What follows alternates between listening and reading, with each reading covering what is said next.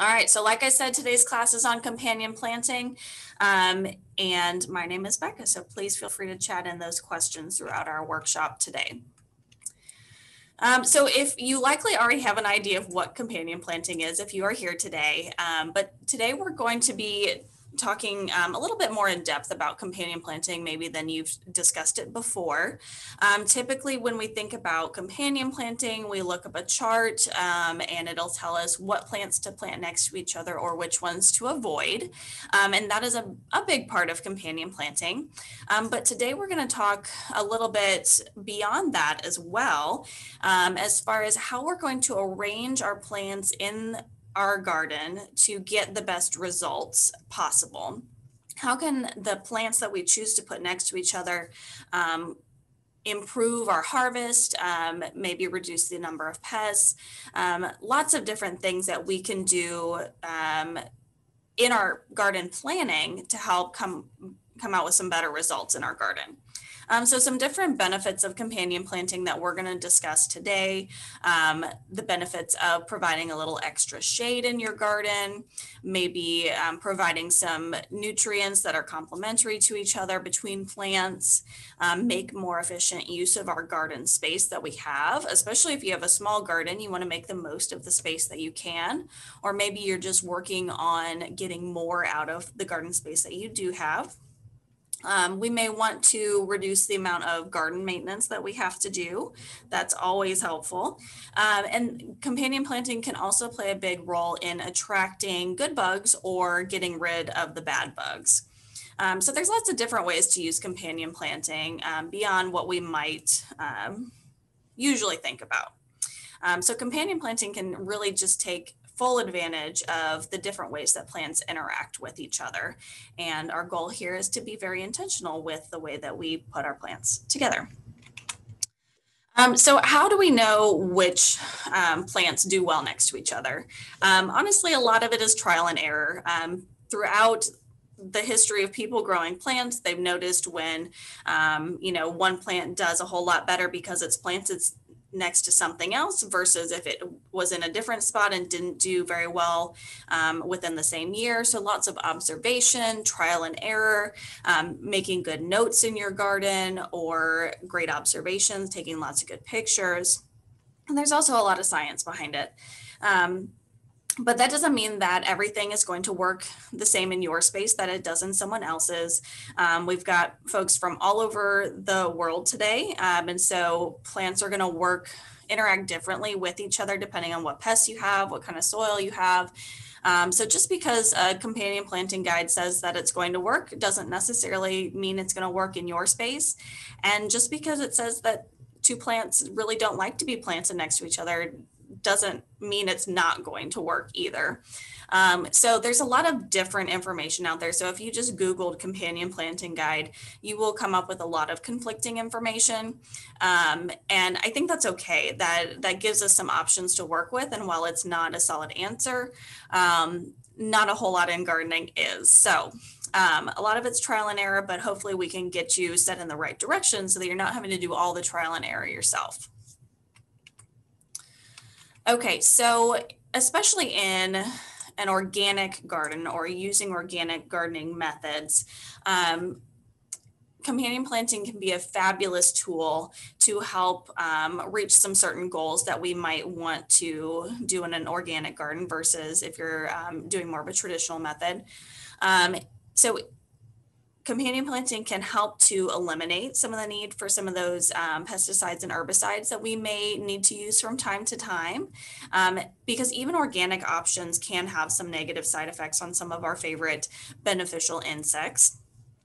So if we're using the plants themselves, instead, perhaps we're having to do less of that use of products in our garden. We can also help save time on maintenance in the garden, which can be huge in an organic garden. If you're not using herbicides, you may have a lot more weed pulling to do. And so if we can reduce that time, you can spend more time canning and planting more and seed starting and doing all those other fun things that we want to do more of. And also companions can help add different nutrients to the soil and organic matter to the soil that you may be relying on if you're not using synthetic fertilizers. So it can be a really great boost in an organic gardening system. And companion planting helps us create this whole ecosystem in our garden. This is one of my favorite things to do to help have a successful garden, is helping the vegetable, herb, and fruit crops grow within a system rather than trying to protect them from the system that they naturally grow in. We want everything to work together well. And so if we can continue to think intentionally about what we're planting next to each other and what we're including in our garden space, we can have a more successful system rather than just successful individual crops or plants. We've got a comment already that basil and tomatoes grow very well together. That's a very common companion plant. And yes, it has been shown that they do grow well together, improve flavor, help with pests, all sorts of different things. Wonderful example to start us out with. So some of the strategies that we'll discuss today as we're going through the different benefits of companion planting that you may use to implement your companion planting would be complementary planting, cover crops, nutrition planting, succession planting, and square foot gardening. So you may already do some of these things, maybe just naturally in your garden, especially if you have a small garden space, you may be forced to do a little companion planting. But we'll discuss some of these. We'll discuss these today as we go through the slides. And sometimes they work well alone. Sometimes you may use several strategies in the same place. Okay, so how to implement our companion planting. This picture here on the slide is from our learning garden. You can see here in North Texas, we're transitioning from our warm weather crops into our cool weather crops. Our seasons are very fluid here. We don't have a whole lot of fall, so we go with a warm season and cool season. And here we've got our okras just finishing out for the year, and we've got our broccoli plants tucked alongside them.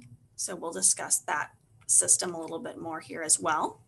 So if you remember, the first benefit that I mentioned is that companion planting or intentional planting can help provide shade or season extension for some other crops in your garden. Here in North Texas, we talk a lot about the heat because we do consistently get over 100 degrees in the summer for usually a couple of months. And so the heat is usually our toughest nemesis, but in your area, it may be the cold weather that you're trying to protect some other plants from. So we'll discuss that as well, because that does happen here, especially if you have a late frost in the spring and you've already got your tomatoes in. How can you kind of protect those plants before the frost is there? So we'll start with the heat. Protecting plants from the heat. I've got on this list here.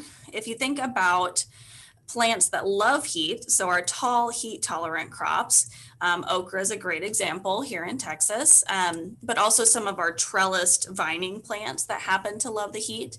Using those plants to create shade for some of your crops that don't like the heat as much. Here we can grow lots of bush beans and cucumbers, but not for the whole year. But if you were able to provide them with a little bit of shade from your okra or your sunflowers or some sort of trellised plant, then you could maybe extend the amount of time in which your beans and your cucumbers are able to produce. So strategically planting those in an area, perhaps with your bush beans on the east side and your okra on the west side to block your afternoon sun, you can get a little more production out of your bush beans. Same with some of your cool season crops, kind of like I mentioned earlier, we had our okra and our broccoli right next to each other. So okra will produce here until it freezes. So maybe mid-November, maybe longer, maybe shorter. It kind of depends on the year, but mid-November is about average. And mid-November is a little late to be planting broccoli. We can plant broccoli in September here, but to protect it from the heat, we could plant it right up next to that okra and provide it with some shade and protection from the heat until we're ready to chop that okra out of the ground. And that gives us a little bit of a longer growing season for our broccoli. So I've got some pictures here on the next page. And if you have any favorite plants that you plant together to protect from either the cold or the heat, feel free to pop those in the chat box. I'd especially be interested to learn about some other examples on the colder side of things, because we don't deal with that as much here in Texas. So here's some great examples. On the left there, you've got the okra again with our mustard growing right up next to it. And this is one of my favorite things that I learned from one of my coworkers.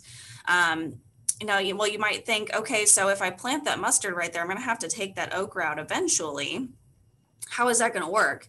And so what we do at our garden, and it doesn't always work out very well this way, but we will chop the okra off right at the soil level rather than yanking it out of the ground, so that we don't disturb the mustard, and then we're able to get the okra out of the way.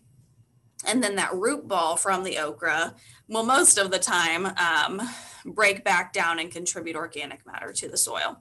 So that's a great method to do with your tomatoes, your peppers, your okra, your eggplant, those larger crops, that instead of yanking out of the ground and pulling all that soil and organic matter with you, with it, you could just chop it off right at the soil level and let that break back down into the soil and contribute back to it.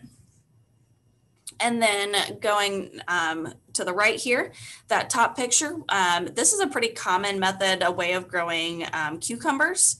Cucumbers can be fairly heat sensitive, and so growing them in a way that the cucumbers kind of hang below the shade of their leaves can help a little bit with reducing the bitterness that can come from cucumbers exposed to too much sunlight.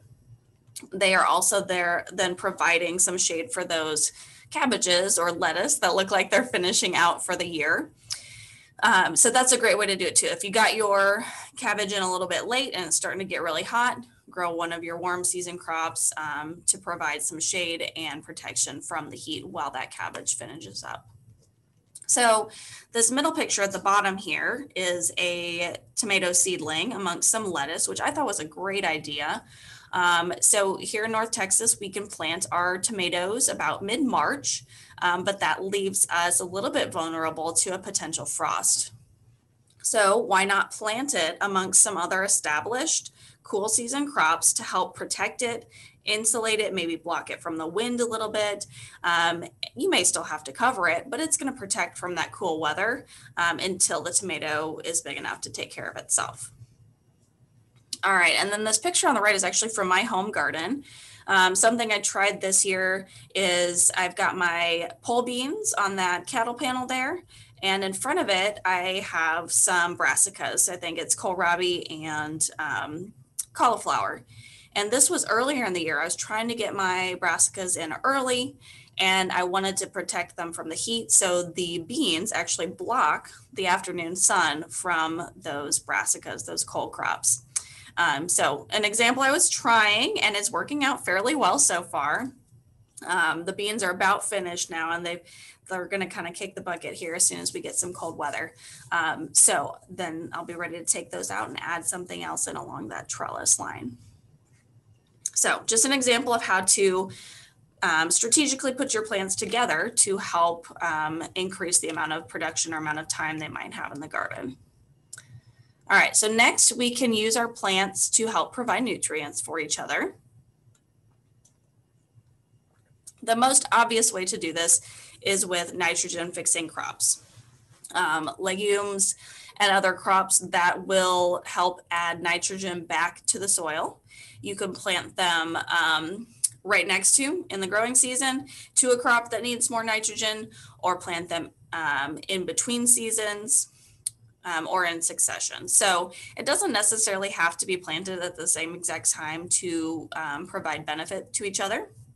For example, I might grow tomatoes in the summer, and then for my winter crop in that same spot, I would put, maybe I'll grow some snap peas or faba beans to help replenish the nitrogen that the tomatoes took from that soil. So thinking about that when you're planting your crop rotation, or even when you're planting right next to each other. So one common companion that is more of a traditionally thought of companion would be growing corn with pole beans. The corn can support the pole beans, and the pole beans help provide more nitrogen back to the soil.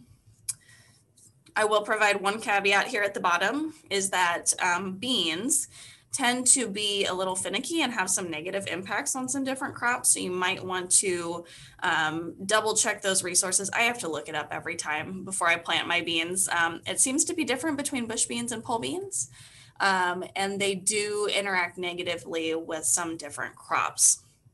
One of them being kohlrabi, which is what was planted in my example on the last page, and they seem to be doing fine. So maybe that's one of those things where they're planted just far enough away, or maybe it works in my space for some reason and not others.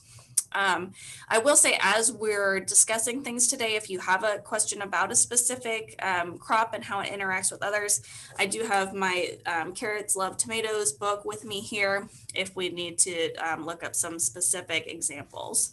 And I do have this referenced on another slide here if you would like to take a look at that later. You could get your own copy. It's a wonderful book. But like I said, it's hard to remember all of the interactions of all the different plants, and so having a reference guide is great. So here's some examples of our nitrogen fixing plants. I'll go on the top first. Our top left are some beautiful little snap peas that are growing in our learning garden. They've got them growing up against a trellis there, and there will likely be something growing underneath them. That will help provide nutrients back to the soil, and it's a wonderful crop as well. Strawberries and snap peas happen to be a great companion. You can see that in the upper right picture. Strawberries grow low and they sprawl, whereas the snap peas grow up, and they also will provide some protection and some nutrients to those strawberries, especially if it's getting to be fairly cool weather. On the bottom, we have, on the bottom left, is some crimson clover, a wonderful cover crop. If you've not tried cover crops yet and you're ready for some experimentation in your garden, cover crops are a wonderful way to add nutrients back to the soil in between growing seasons. And I've got a slide a little bit later that will talk about cover crops in depth a little bit more. They're also beautiful, so check those out. And then that middle bottom picture, we have corn growing with some beans, a wonderful traditional companion. And bottom right are fava beans. And maybe y'all can chime in and let me know who else grows fava beans. But I learned about fava beans about 3 or 4 years ago when we had an unusually cold winter here in North Texas. We had a day that started out at 75 degrees Fahrenheit.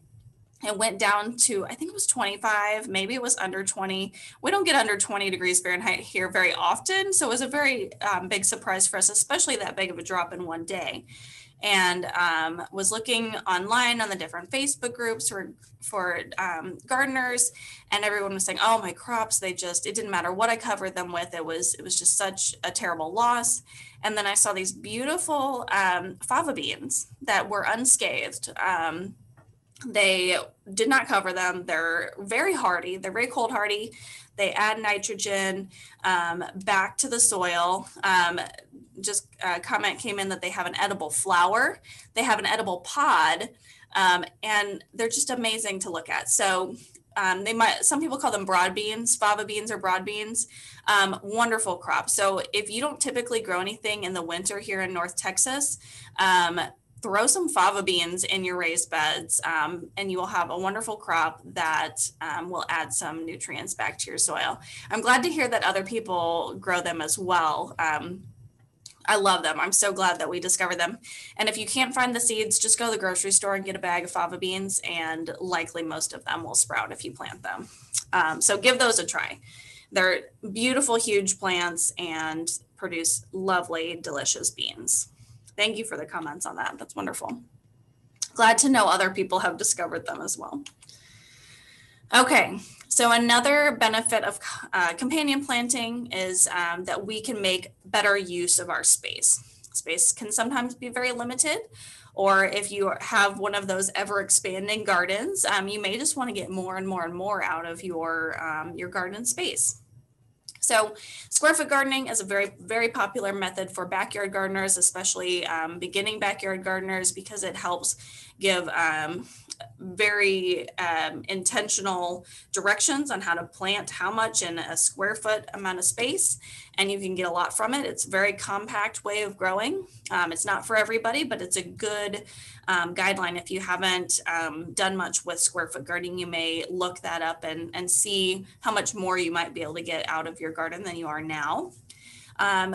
So square foot garden usually works with the horizontal space, but I'd like us to also think about the vertical space we have in our garden and the root space that we use as well. How much space is each plant taking up, and could we put them together in a more strategic fashion that we're able to get more out of our space?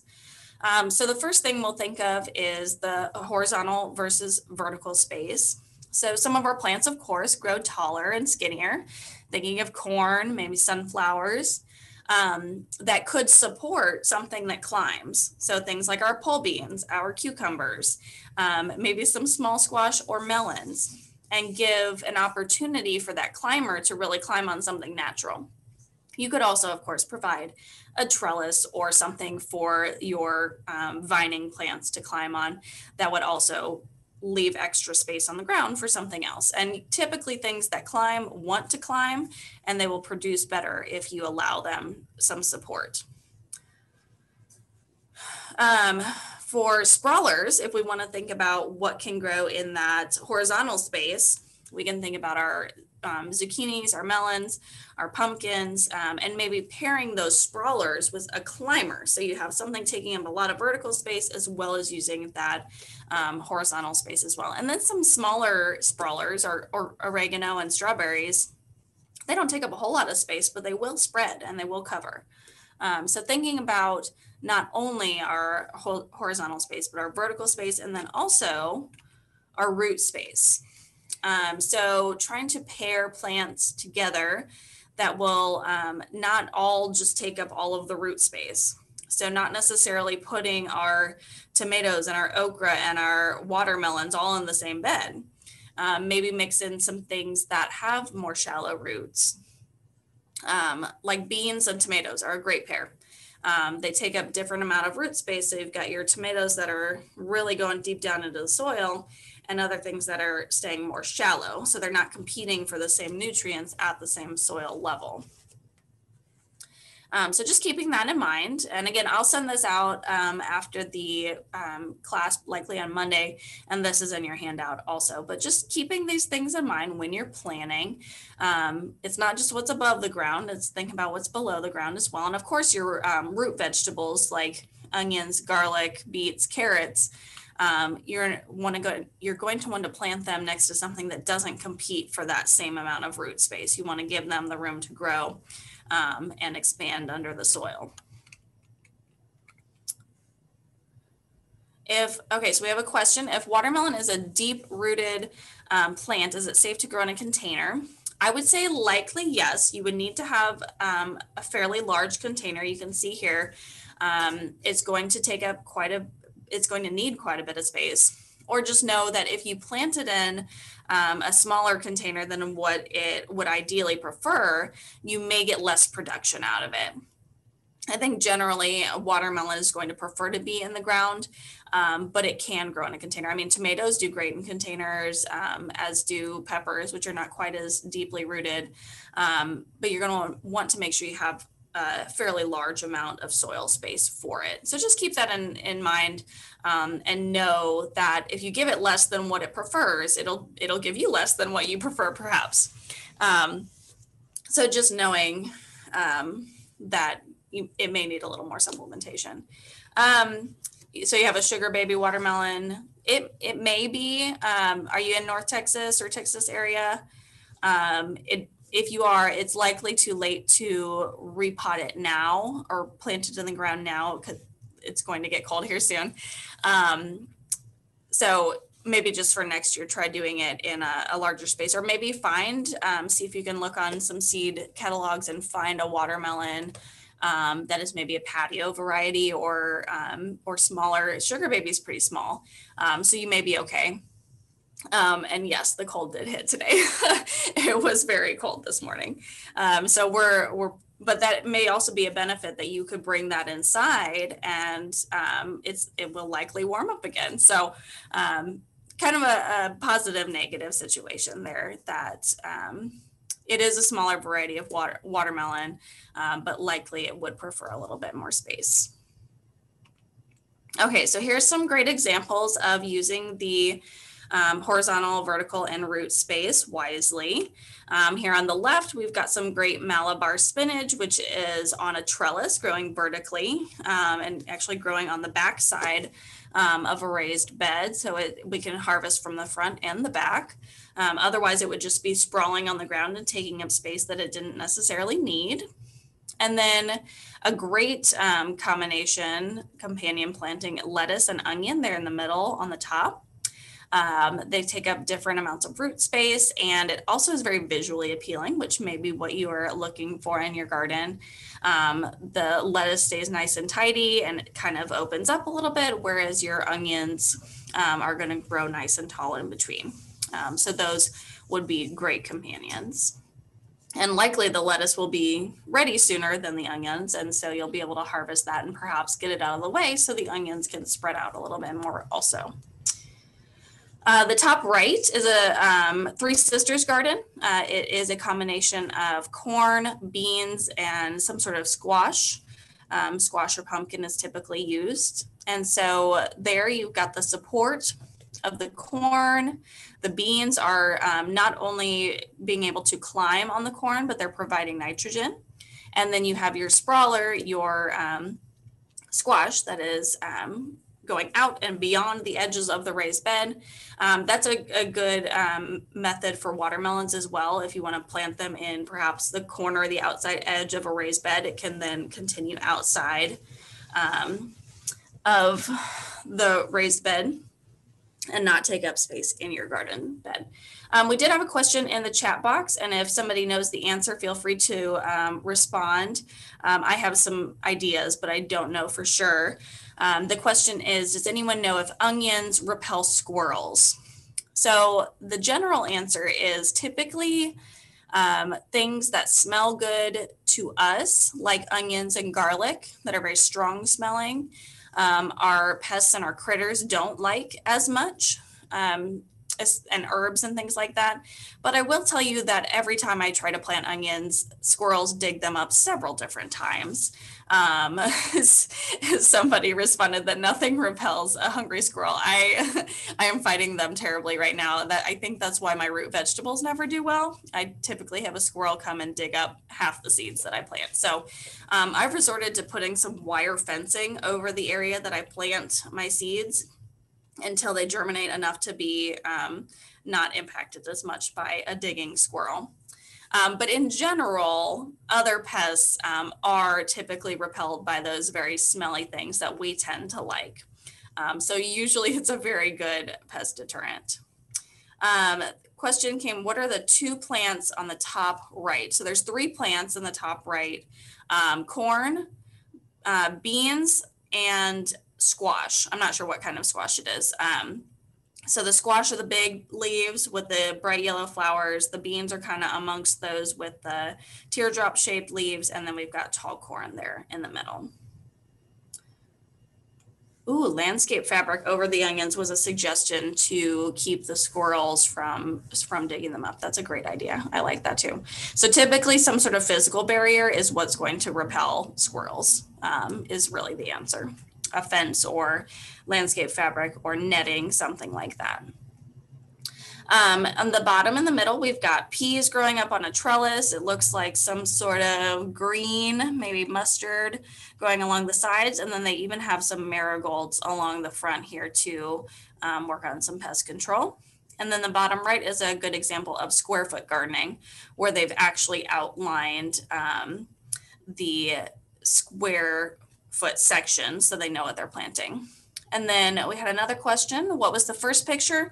This picture on the far left is called Malabar spinach. I don't know where all it grows in the world, but in Texas, it is a great thing to grow in the summer. Typically, we grow all of our lettuces and our greens and our spinaches in the cool weather, but this Malabar spinach loves the heat. And you can see the little white dots on it. Those will turn into little berry looking things that will drop and it'll reseed itself for the next year. It is very prolific. It can take over. It's easy to pull out though. It's not enough to take over a space completely. And it tastes like spinach. It's a little bit of a thicker leaf, but it's very good. You could cook it up in omelets, put in your smoothies, freeze it. It's wonderful. It's a really great warm season green, and it loves the heat. It'll be fine if it's 100 degrees. There's a comment that it's also grown in the San Diego area, so that's good to know. Good to know. Wonderful crop. You can usually find little seedlings of it at local nurseries. I wouldn't think the big box stores would have it, but if you know anyone who's grown it before, they will likely have several seedlings come up the next year. All right. Next, we've got ways we can use companion planting to reduce garden maintenance. So whether that is preventing weeds from growing or deterring weeds from growing, along with deterring pests, which is usually a big benefit of companion planting and something folks want to know about. If we can use our planting style and our plan to help reduce the work we have to do in the garden, that is just more time for us to do all the other fun things we want to do with our garden as well. So I promised we'd talk more about cover crops, and here we are. So cover crops, if you're not familiar, is basically a placeholder. It's a placeholder crop that will benefit the place you're growing it in, but you're not necessarily growing it for a harvest. In the case of fava beans, they are a great cover crop and a great harvest, but most of these other things, you typically just grow them as a placeholder. So here in Texas, our cool season cover crops are listed there on the left: grasses, some clover, the fava beans, and then some things we can grow when it's warmer. Buckwheat, crimson clover also falls into the warm season. And typically you can buy big bags of this seed at feed stores, Tractor Supply, something like that, because it's used on fields that are used for grazing typically, and you plant it in larger amounts. But it's also great if you've got, let's say you just built a new planting area, or you're planning to plant in the spring, but you want to add some nutrients, you want to add some organic matter, you want to reduce the amount of weeds in a certain area, you can overseed a cover crop and then let it grow. When you're ready to do your planting, you either cut it back or you till it under and let it die there. So the dead plants add your organic matter. They may add some nutrients. Also, you've likely blocked out any weeds that would try to grow if you seeded it thickly enough. So an example of that is that upper left-hand corner. That was an area we were planning to grow in, and I seeded that very thick. It looked like lush green grass all winter. It was fabulous, and it kept out all the weeds while we weren't ready to grow there yet. We wanted to build the bed. We wanted to add some nutrients, and so we seeded that cover crop. It was likely a pea and oat blend. Didn't have enough room for the peas to come up because I let the oats go too thickly, but there it is, looking really nice. And it's just a placeholder. I didn't harvest anything from it. What we got was soil improvement from the cover crops. So fun idea, not always applicable in a backyard setting, but for a new bed, like if you're thinking about creating a new flower bed and you want to block out all the grass, try overseeding it with a cover crop to kind of have that stuff grow up until you're ready to plant. Typically you want to have several months, I would say 4 to 6 months before you're planting is when you want to do the cover crop. And then some other things that can help block out the weeds. I'll get to your question in just a second. some things you can do to block out the weeds are planting those other sprawling perennials. So like strawberries on the bottom left, here in Texas, they're a perennial. And then upper right-hand corner is thyme. So having those in even landscaping beds to help block out the weeds, they kind of take up the whole surface area.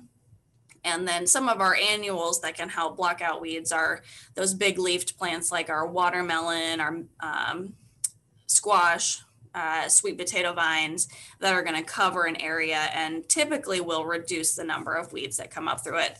Bermuda grass is pretty resilient and will likely come up through all of that, but it can help reduce the amount of maintenance you're doing. So we did get a question, can we plant lavender in Texas soil outside for the whole year? Yes, you will likely need to amend your soil just a little bit. It prefers a little bit more of a sandy soil. So depending on where you are in Texas, I know if you're in Tarrant County and Fort Worth area, you likely have clay soil. Try to mix in some green sand and a little bit of organic matter, like a little bit of compost. It doesn't have to be very high quality compost. Lavender does not require super nutrient rich soil. It doesn't need a whole lot of watering. That's typically where folks run into troubles. They water it too much. So if you've got to find an area that's a little bit protected, it's not like rosemary, it's not tough like rosemary. It mostly just wants to be ignored and have a nice, quiet place to live. So if you give it a little bit of a sandy soil, a little bit of organic matter, water it every once in a while, it'll do great. It took me a few tries to find the right spot in my yard, but I have a spot near my compost pile that's kind of in a corner, kind of protected, and it's the best that I've ever had lavender do. So it is possible. It kind of needs a specific setting, and then you kind of leave it alone. So I hope that helps. Sun or shade, it would need, if you can give it a little bit of shade during the day, I wouldn't do full shade. I would say at least 6 hours of sun. And if you can put it in a spot where it gets a little bit of shade, that's great, but it can handle some hot sun. Might just struggle a little bit more if it's full hot sun. Okay, so pest control is typically what folks want to know a whole lot about with companion planting.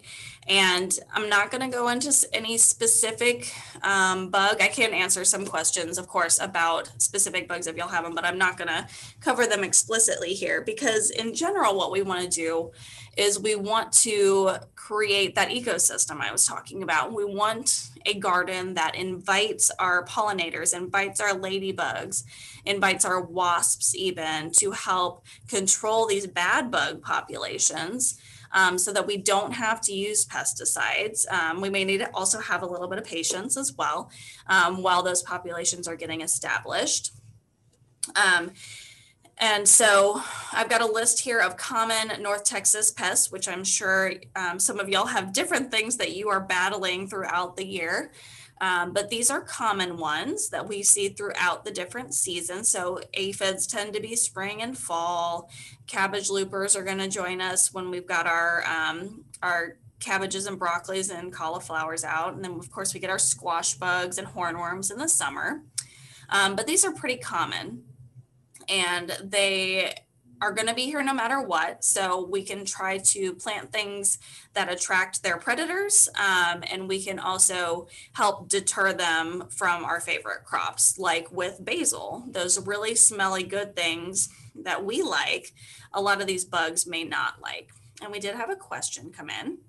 Okay, so to help balance the garden maintenance, when do you bring in and harvest things like herbs, tomatoes, etc.? First time gardener, and may need to do the winter seeding you spoke about. So to help balance garden maintenance, when do we bring things in and harvest? You may need to clarify your question a little bit. So we harvest throughout the year, and typically a lot of our herbs are going to be perennials. There's a few perennials being things that grow all year round. There are a few exceptions here in North Texas. Basil typically only grows in warm weather. Cilantro, parsley, and dill typically only grow in cool weather. However, there are things that grow year round like thyme, sage, oregano, mint, rue, and oh gosh, there's so many others, germander, rosemary, lavender.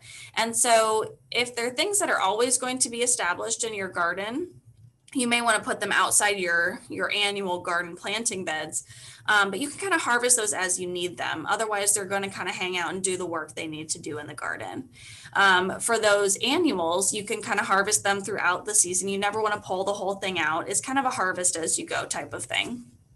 And then that'll help leave those plants around to protect some of those other plants. So if you have a basil right next to a tomato, harvest a few leaves of basil when you need it so it can continue to grow and flourish and protect your tomato plant. I hope that helps. If that doesn't, please feel free to add a follow-up question. I'll see what else I can do for you. Okay, so along with our bad bugs in Texas, we've got some good ones. We want to continue to think about that ecosystem as we don't want to protect our plants from all the bugs. We want the good bugs. And so sometimes we need to have a few bad bugs in our garden to provide food for these good critters that we want to have come along. So you will likely see lots of ladybugs in your garden if it's a nice, healthy garden. I did label them North Texas beneficials because I have spiders and birds on there as well. They help control a lot of our bad bug population.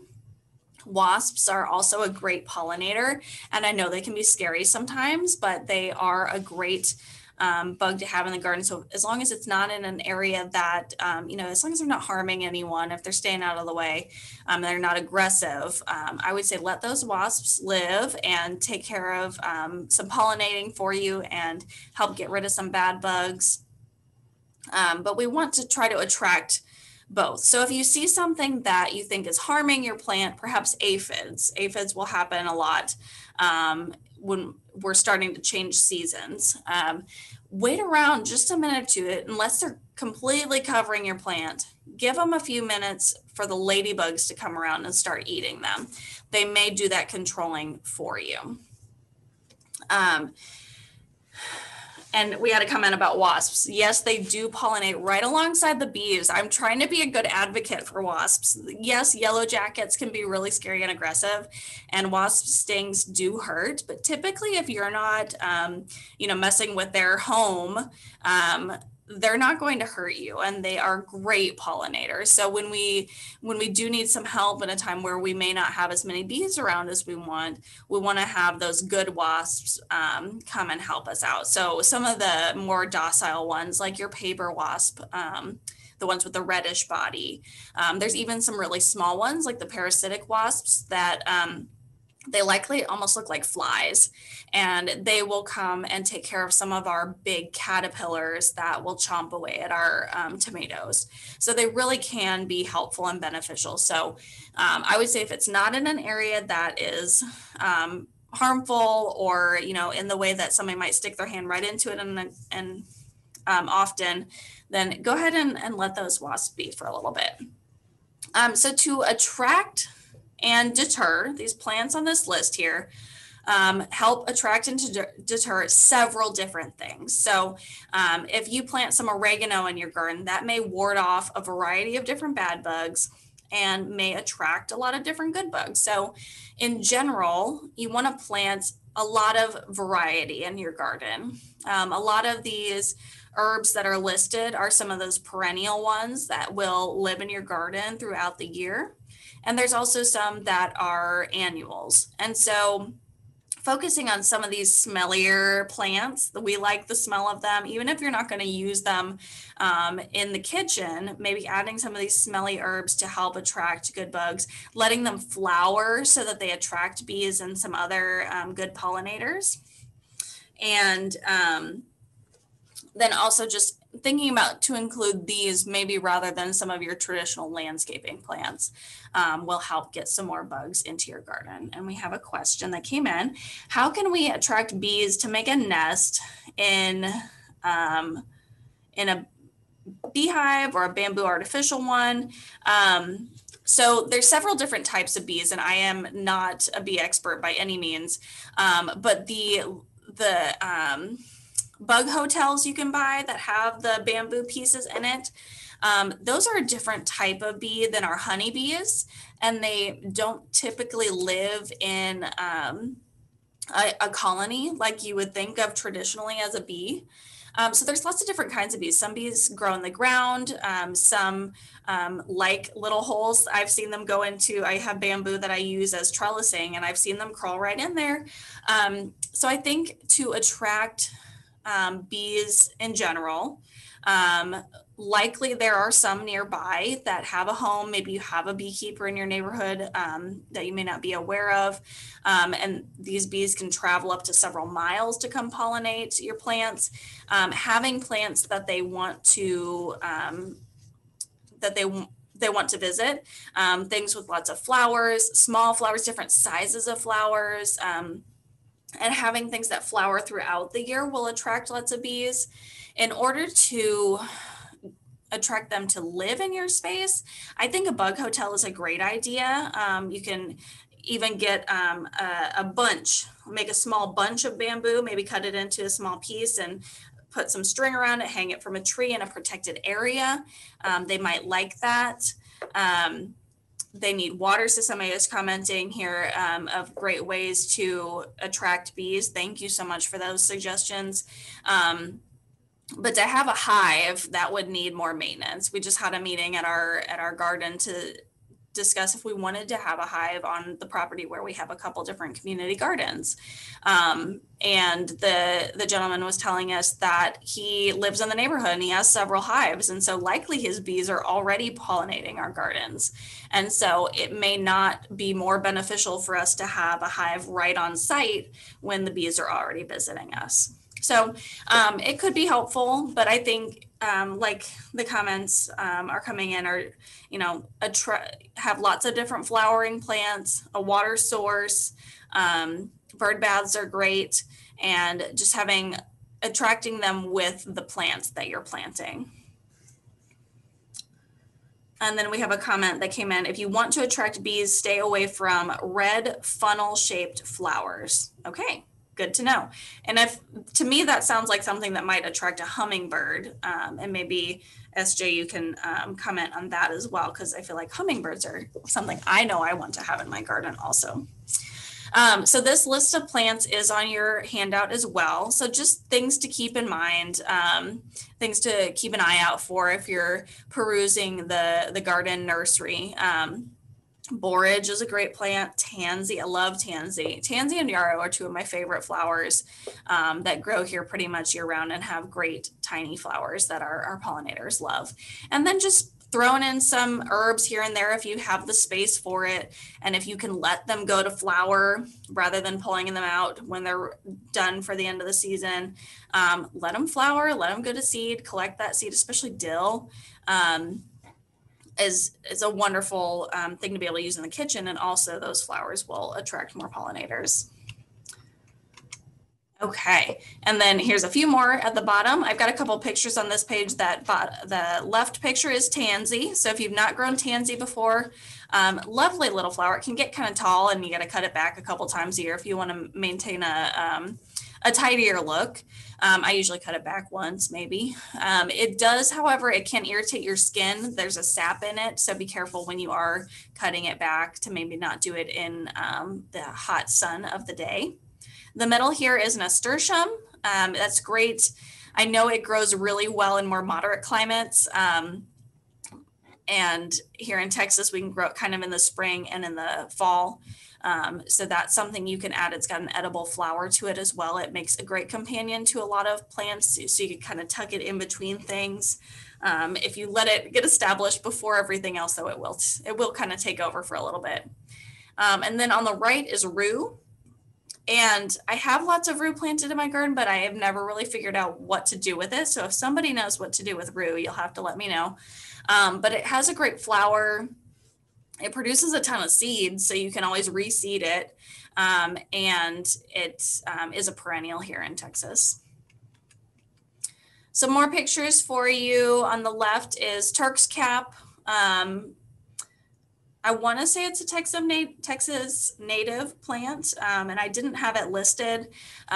It's not edible by any means, but it does attract a lot of hummingbirds, which I love to see in the garden, and it's very tolerant of our heat here and terrible soil quality and low water. So Turk's cap, and we got a yes, it is a Texas native plant. Wonderful, thank you. We've got some mint there in the middle. Mint is always, I think that's mint. Looks a little different. Something similar to mint there. And anything in the mint family like lemon balm will tend to take over any place that you plant it in, if you don't already know that.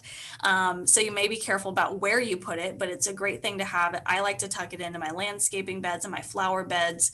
It has beautiful leaves, especially in the spring and fall here. And when it goes to flower, the bees are all over it. And then you can kind of use it as you'd like. Borage is on the upper right there, edible flower as well. Make sure to eat the whole thing because the sweet part is right in the middle. Bottom right is anise. I have not successfully grown that here yet, but I am trying really hard. And then in the bottom on the middle is yarrow, which it also comes in a nice yellow color and is fairly tolerant of our soil and our climate here as well. Great for our pollinators. And then, of course, traditionally, a good combination is marigolds and tomatoes as well. Marigolds are supposed to ward off several different pests that like to chomp on our tomatoes. A warm weather crop here, it will, I just took that picture the other day and felt very sad that it was going to get cold soon because it's such a beautiful flower right now.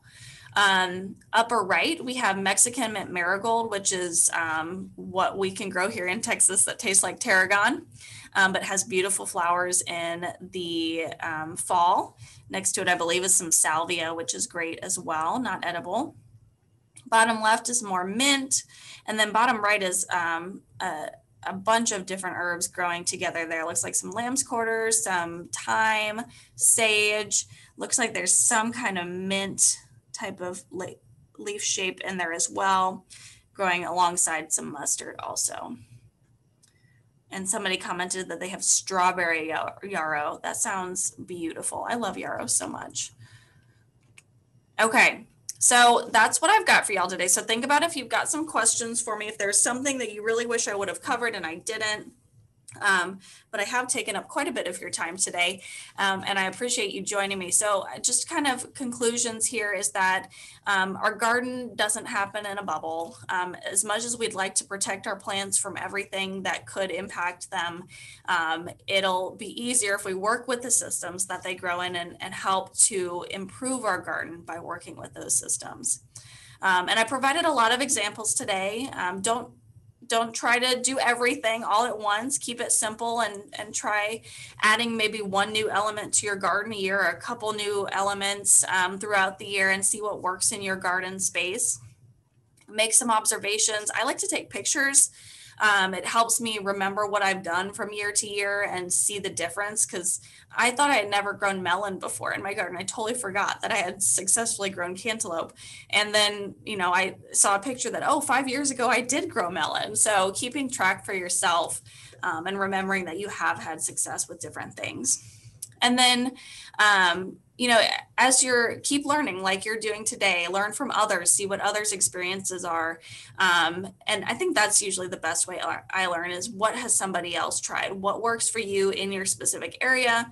Because I'm sure your space is like North Texas, we're a weird little microclimate. It seems like hardly any other gardening book explains what we do here. And so learn from your neighbors and your friends. And if you're part of a community garden, chat with others about what they're growing throughout the year.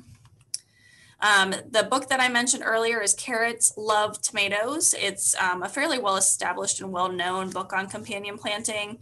It really provides some great insights about different crops, not just edible ones. It has some others in there also. And then a couple others listed there, Vegetables Love Flowers and Companion Planting, which is a Rodale book that would be great as well. So like I said, there's a lot of information out there about companion planting, and some of it's conflicting because it works differently in different places. So trial and error, but there are some well-known things out there like our basil and tomato. It's a great example. of things that do work well together. So if there's any questions, I would be happy to field those now. I know we've had some great questions throughout the day, and I appreciate y'all chiming in. As a reminder, I will send out an email on Monday with this PowerPoint slide with the handouts. And if I come up with any other resources before, then I'll send those out also. But I'm so glad y'all were here today. It doesn't look like we have any more questions coming in. And hello from Las Vegas. Thank you for joining us. I'm hoping to get back out to see Las Vegas again soon, as soon as we can all go places. One of my favorite places to go. So just as some other resources for y'all that I'll leave y'all with today, we do have a nice recipe library on our website. They just updated the website, so it's looking really fresh right now to use with your garden produce. We do have some garden-based recipes there. If you are in our area, our 13 county service area, and you are in need of food resources right now, please visit our website. We have a ton of resources out there right now. Visit our Facebook page. That's where we post a lot about our events and our different classes, as well as we've got recordings of our past classes on our YouTube page. Eventbrite is where you signed up today. Keep checking back for more classes. And if you're in our service area and want to volunteer, we do have volunteer opportunities right now at our gardens, and we would love to have you out. They're really designed to teach along with doing what needs to be done in the garden, so you'll get some great hands-on experience. Thank you all for joining me today. I see all the thank yous coming in, and I hope y'all have a wonderful weekend. And if you're in North Texas, enjoy this nice, cool, rainy weather that we're having. Question came in if we have any recipes that include Tex-Mex. We do. Our recipe library, you can kind of search by entree and side dish, but we try to do things that, reflect the culture of our area and the food resources that we have available. So I am certain, and I can't think of one off the top of my head at the moment, but there are a ton of great recipes on there for some really simple and healthy Tex-Mex. So yes, definitely check that out, tafb.org/recipes for all those great recipes. All right, thank y'all so much. Watch for that email coming from me on Monday, and y'all have a wonderful, wonderful weekend and get some great gardening done. All right, thank you all. See you later.